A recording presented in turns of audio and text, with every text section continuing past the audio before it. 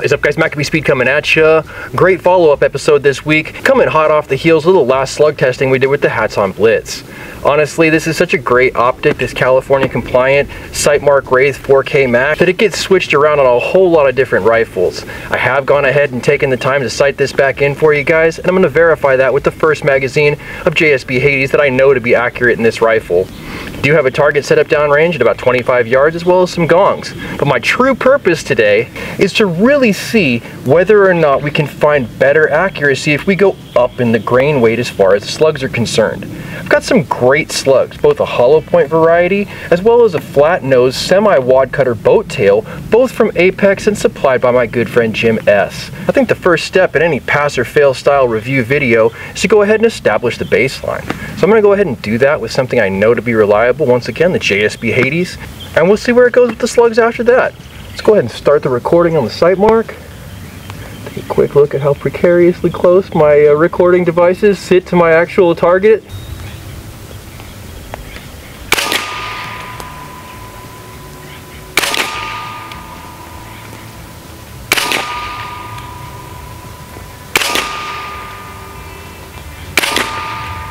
Pretty good. I definitely know I'm on target. I also know it's about 41 degrees out and I'm freezing, so I'm kind of like a palsy victim right now, doing the best I can with what I got. I do see right out of the gate that my FX Cronny is not recording the velocity, so I'll try and adjust the late and continue.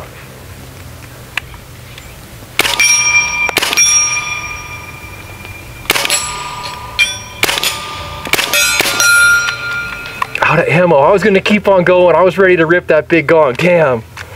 I can't get too excited and waste all my air. I've only got the one big tank in the field with me today. I do want to go ahead and stay on target. Make sure I stay on track here. See what's going on with our Cronny and see if we can't make it work. I'm going to go ahead and slap a paster over that initial group down there, get this loaded up with the 68 grain Apex slugs, and see how they group on the paper. If they do well on the paper and we're making good energy, I'm going to switch over to the gongs. Then we'll repeat the test with the slightly lighter hollow point variety once again. Now these are the two ammunitions that we'll be using today. Both this 68 grain boat tail variety, like I said, with the flat tip on it and no hollow point, little boat tail flare at the back. And then its counterpart, probably popped out of the same mold with a pin in it, the hollow point variety. Also boat tail. Boat tail. They fit the mag. As far as sizing is concerned, I'm not jamming these things into the actual rotary magazine of the Blitz itself. They fall right into the spaces. Some people might ask, do you feel that this is too heavy of a slug to be running through this specific rifle? In the 25 caliber variety that I previously owned, I ran 43.2 grain Senecas. That, compared to a 25.4 grain JSB, is almost double the weight. In 30 caliber, that's the equivalent of putting a 90 grain pellet as opposed to a 44 or 45 grain pellet. So mathematically, I think we're within the tolerances of the machine. 68 grainers, and I do have 68 grains entered into my chronograph so that we could see the energy as well. Just saves me trouble later when I go to edit it. They chamber, but it felt tight. Start my recording. Give a hell. No energy. No energy. I hate this FX Cronny some days. Most days. Damn. Damn, it is not grouping. Well, maybe the best accuracy test is just to use that super accurate fully automatic burst and see if they just like pinwheel all over the board or if they stay in a keyhole. And firing. Oh yeah, they spread out big. Currently blowing 0 feet per second. Once again, FX chronograph failing me even though the battery light is not on currently. Turn the phone off out here in the wilderness, save some battery on that as well, and then maybe just go ahead and accept that, you know what, that specific round, the 68 grain boat tail, once again, not going to provide us the best results that we're looking for in the Hatsan Blitz. I keep trying to push this square-ass peg into the round hole of pellet gun eating slugs, but it's such a popular topic, I can't not investigate every opportunity for you guys.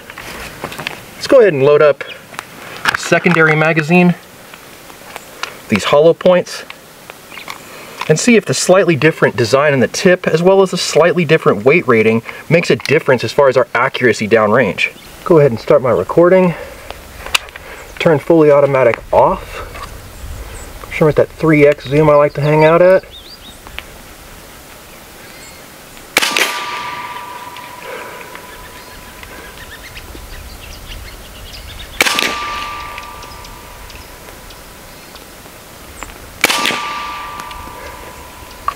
A little bit better than the flat nose.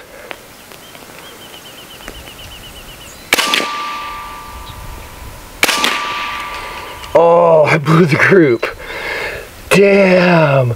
Putting me in that position of having to repeat the same type of test where will it spray or will it keyhole?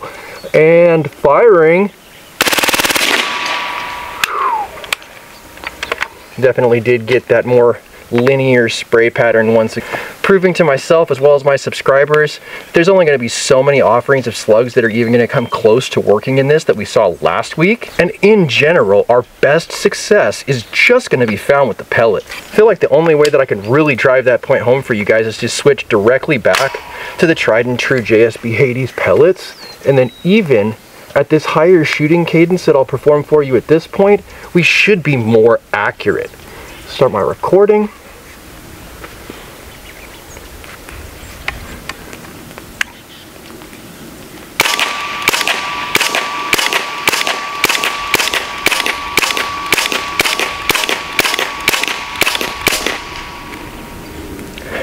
Nothing we put down range today so far holds a candle to what we just did with those 16 rounds in that 10 seconds or so. The shot cadence was good, the accuracy was repeatable, and that's probably about 50 foot-pounds of energy every time it goes bang, just from the previous data we've established on this rifle.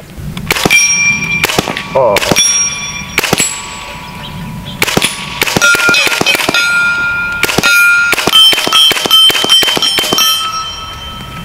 I really enjoy it when I put my hands on a tool that gives me the confidence to know that it's going to be reliable. As I pointed out so many times, when I'm this far out, I'll be driving 5 hours today to go ahead and film these episodes. So it really matters as far as the pass or fail on the reliability of your gear. I think we've gone ahead and clicked another offering of slugs off the list of things that may potentially work in this rifle today. But if you like this episode, give it a thumbs up. You want to see more content like this, make sure you subscribe for more with that notifications button so you can stay current on the channel as well as when these videos come out. If you really like this video, make sure you share it so somebody else can see it. And I'll catch you boys in the next one.